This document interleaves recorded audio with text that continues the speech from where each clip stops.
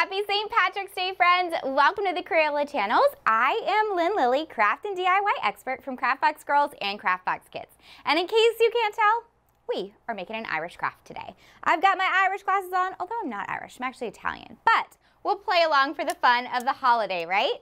Okay, so we're gonna make two fun crafts that will help you celebrate. First, we're gonna make a really cute little bracelet out of paper. Did you know you can make your own beads out of paper? And then we're gonna make a little wand so that you can celebrate, whether you're going to a parade or just having some fun around the house or at school. All right, so we're gonna start with our paper beads first. Now, you can use construction paper, so we've got some regular green construction paper here. I also have my Bright Pop Cardstock pad, which I absolutely love. You get all these really fun, colorful sheets of cardstock paper. And I found this one in it that's all different shades of green. So we're gonna use that one for our beads too. And if you're looking for this cardstock pack, you can shop this and everything else at your local craft store. And you can check out all the different options, and that paper is so much fun for summer and spring crafting. All right, we've got our paper, and I'm going to show you how easy it is to cut for your beads. So you're going to need a scissor, and what we're going to do is we're going to start at the edge, okay? And we're going to cut on a diagonal. So we're going to make a really tall triangle. So as we cut up towards the top, it's going to get skinnier. And it looks like a super tall triangle, right? I'm putting it on top of this green so you can really see it, right? Okay, and we're gonna also do one out of this green as well. Now, if you need to, you can use your pencil and you can draw a line if you need some help cutting, and cut along that line. Now, each one of these strips is going to make a paper bead. Now, the other things we need for this project, we're gonna be using some of our Crayola washable glue.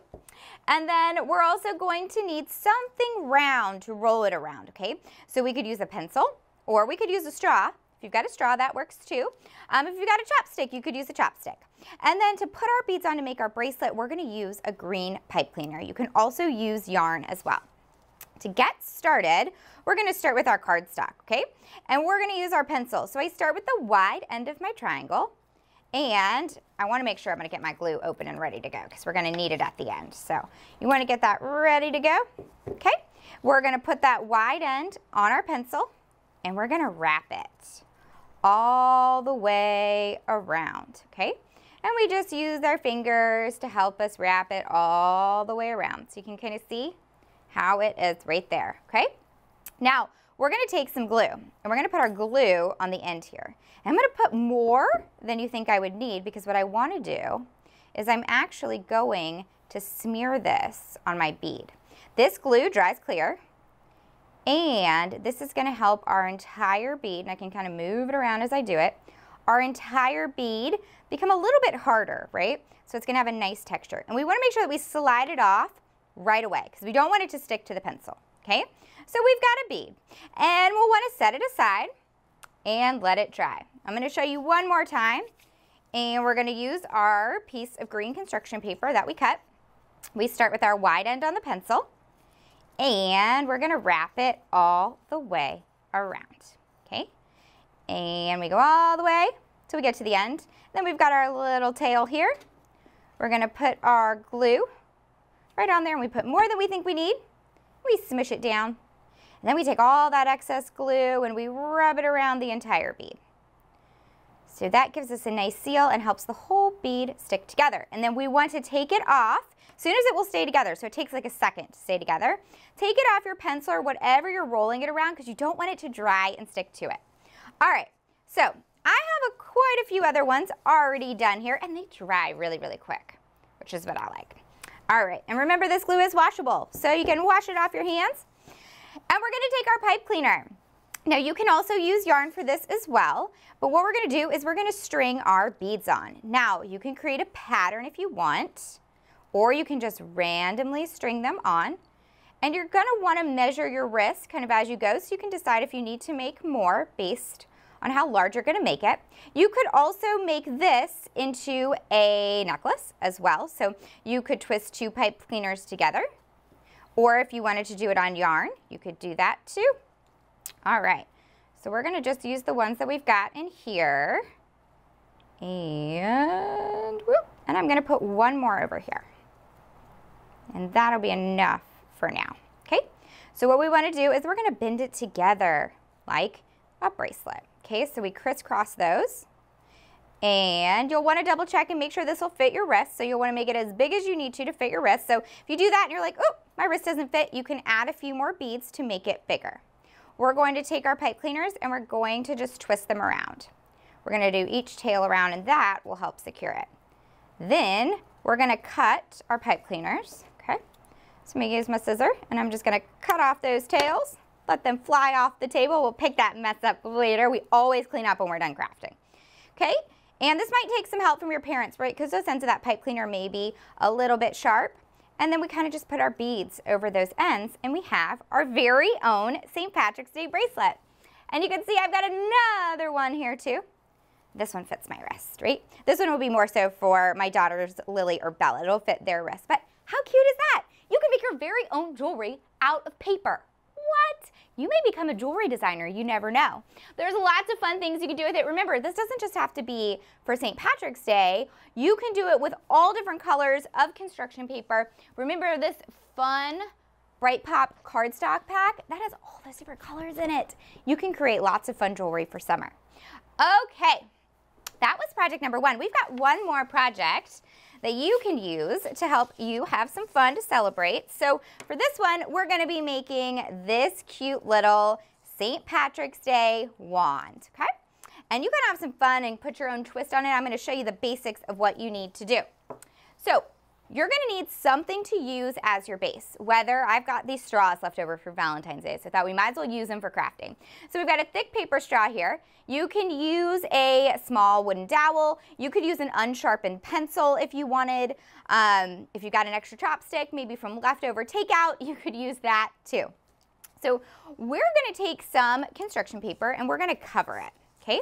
So I've got my straw here and I cut out of my green construction paper just some thin strips, and you'll notice they don't have to be perfect, right? They don't have to be exactly even. We're going to use them just to cover our straw. So I'm going to start at the top, some my liquid glue, and I'll just smooth it out, and then I'll take my first piece of paper and my first little strip, and I'm going to add that on right there. And I kind of put it a little bit on as a diagonal, and you're going to have to hold it in place while you wrap it. Okay, so just hold that and you're going to wrap. And then you'll want to put some glue every few times you wrap. So just put a little glue and you can use the top to smear it in. And you're going to wrap all the way around. You may need some help from an adult for this part. You could also, if you've got green ribbon, you could wrap it with ribbon too. All right, so you're going to go all the way down. I'm going to show you, I've got one that is already done. So check it out. Just like that. And then if you run out of room, you can always trim the end of your straw. Your scissors can help you do that. And if you're using a paper straw, you can cut the straw if you want it to be a little bit shorter. All right, so we've got the stick to our wand. Now we're going to make the clover part, okay? So I've got some paper. You can choose if you wanted to do your green construction paper. Remember, I've got this really fun piece of paper for my Bright Pop pack that has all these fun shades of green. So we're going to use that.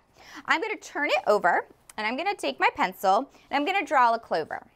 Now, I have found the easiest way to draw a clover is to do it with hearts. So we're going to start and we're going to do one heart here, okay? And the heart doesn't come to a close, okay? And we're going to do another one over here. And guess what? Clovers aren't perfect, right? Just like anything in nature, they're not perfect. So our hearts don't have to be perfect, okay? And I'm going to do another one. Now, if you wanted to do 4, you could. So you can see how we've got all of our hearts here. And then I'm going to bring these two close together, but I'm not going to connect it because I'm going to make a stem. So I'm just going to draw a little stem down there, just like that, okay? And then we'd cut it out. And after we cut it out, I've got one to show you that I already did. So you cut it out and then you flip it over and you've got your pattern. So then you can see I used marker on this one, but we don't have to see the back, right? So we've got our clover. Now, here's the fun part. Ask your parents if they've got some scraps from, maybe it's gift wrap or maybe making some hair bows. Any kind of ribbon will work. So I've got some extra pieces of some rickrack ribbon and some sequins. Any kind of ribbon will work. So what we're going to do is we're going to actually glue those to here. Now, if you don't have ribbon, the other thing that you can do is you can cut pieces of construction paper, which I will show you in just a second. But we're gonna glue all these down, and this is gonna take a minute to dry, right? So probably at least more than a minute. I would say, 10 to 15 minutes. Let this part dry before you play with it. Make sure it's nice and secure, but we'll keep adding some glue, okay? And I'm gonna show you an alternative because I know not everyone has ribbon laying around, so I always like to give you some options to be able to still make this craft and have some fun, okay?